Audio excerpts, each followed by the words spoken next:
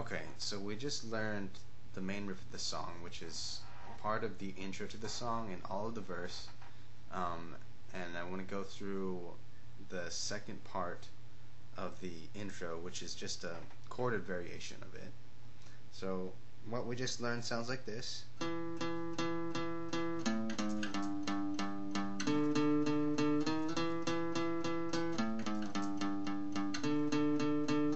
Then I want to go through this part.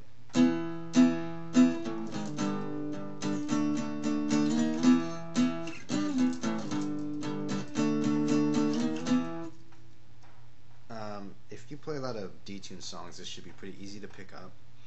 And these two parts are actually also in the bridge to the chorus and the chorus. So there's two basic power chord formations we're going to go through that are very common. I've got my index finger on the root note of this one. This is an E power chord.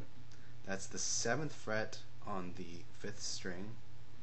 And then I have my ring finger on the 9th fret of the 4th string, and then pinky on the 9th fret of the 3rd string.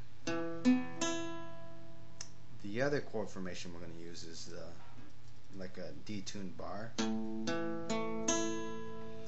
I'm barring the 7th fret on the 6th, 5th, and 4th strings, and the pinky stays on the 9th fret on the 3rd string. So from here, and these are the two chord formations for this whole part. Now I'm going to step down to the 6th fret, then down to the 5th fret. Then I go to the other chord formation. Okay, this time the root note is on the 5th fret of the 5th string. Back up to the 6th, back up to the 7th. So that's the first part of this little riff.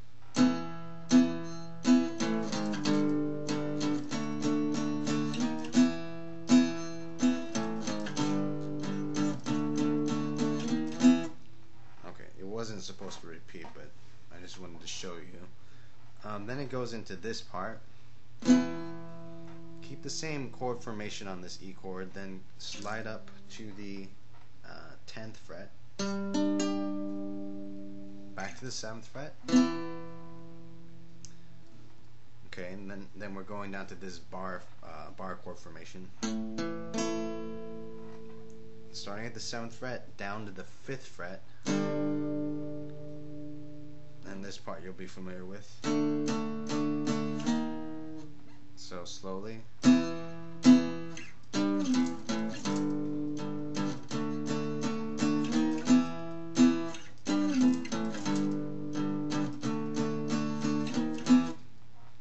Okay, one more time in real time.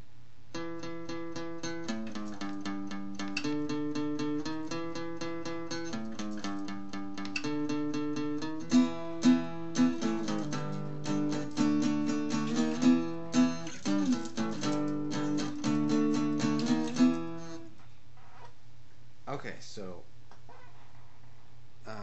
hopefully you got that, and you'll be using these two parts separately also in the bridge to the chorus and the chorus, like so. We rise and fall together, our hearts still beat below. Oh, you can't stand by forever.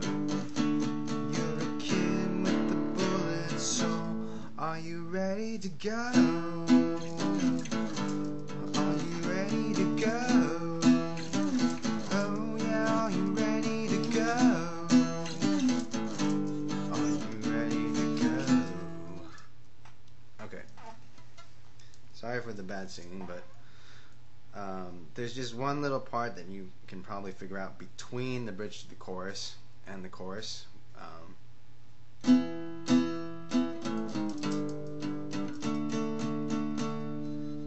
Okay, instead of stepping back up to the 7th fret, we're going to play open 6, 5, 4 strings. My pinky's on the 7th fret on the 3rd string.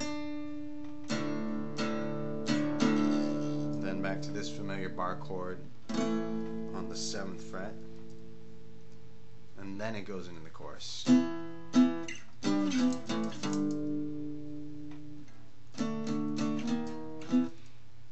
So let me show you that transition.